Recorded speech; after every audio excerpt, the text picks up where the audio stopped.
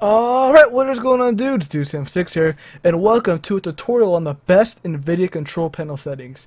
So if you have an Nvidia graphics card, you know, 1060, 1070, 1080, 770, 989, whatever Nvidia graphics card, right?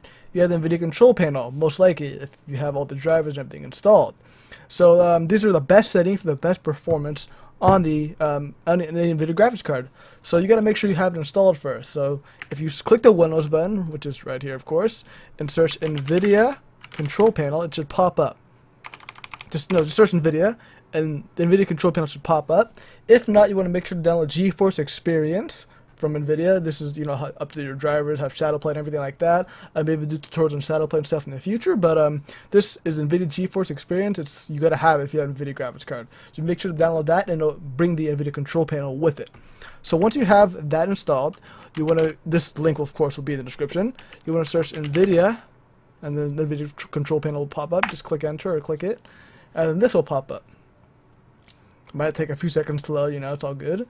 And you want to click on the left hand side here, adjust image with preview. So there are three options here. There's let 3D application aside, use advanced 3D image setting, and use my preference emphasizing. You know, don't click any of those, just click the middle one, then use the advanced 3D image settings. So click use advanced 3D image settings and click apply on the bottom right. It'll be over here. And then you want to go to manage 3D settings right here. And here are the settings that just are the core of everything. So I'm going to read them out for you, and you can follow along. I'll also have all these things in the description below, so you can follow along. So ambient occlusion, turn that off. Antialiasing filtering, make that application controlled. Antialiasing FXAA, turn that off. Antialiasing gamma correction, turn that on.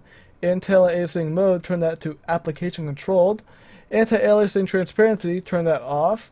CUDA GPUs, make sure you have all, just make sure if you have SLI or anything, select all of it, select 3, 4, 1, whatever, how many you have, just make sure they're all checked right here. DSR factors, turn that off. Maximum pre-runner frames, you want to make sure you have this to 1. Multi-frame sample AA or MFAA, turn that off. Multi-display / mixed GPU acceleration, it depends on what type of monitor setup you have. So if you have one monitor, you're going to want to make this single display performance mode.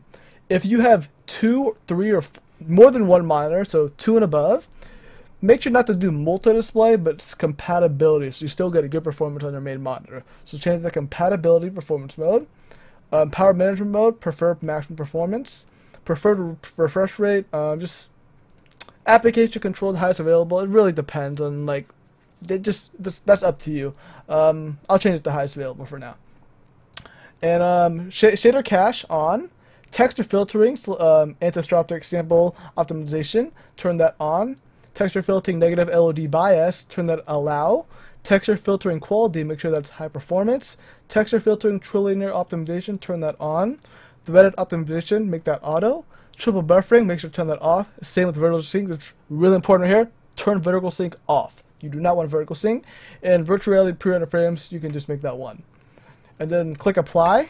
Your screen might flash, some things might happen, it might take a while, give it a minute, and then boom, that apply button will display, and you know everything's been applied, and you know you'll start getting better graphics. But also, last but not least, you want to go to click configure down to physics, change auto select right here, make that to your processor for the physics settings, make it your preferred graphics card, not your CPU, but your preferred graphics cards, which in this case is my GeForce GTX 1070. Click apply, and boom, you're good to go.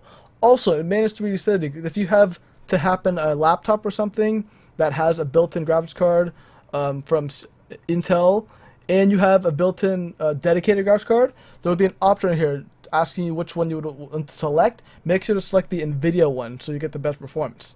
And yeah, that's pretty much it. I hope this really helped your games out and everything. That's been DudeSam6. Make sure to rate, comment, subscribe. Next time. Alright, peace.